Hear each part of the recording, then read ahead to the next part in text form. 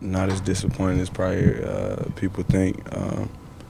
I mean, I got my hopes up last year, thinking I was going to make it, or probably a couple of years before that too, but it never happened. So it's not a surprise to me. All I can do is just keep playing my game, keep doing what I'm doing to keep this team positive and successful, and not worry about anything else. Yeah, I mean, I just think it has to do with the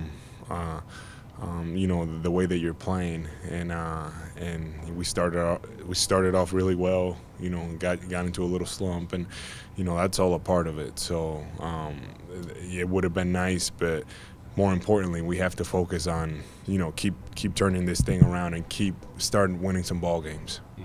I've seen stranger things happen.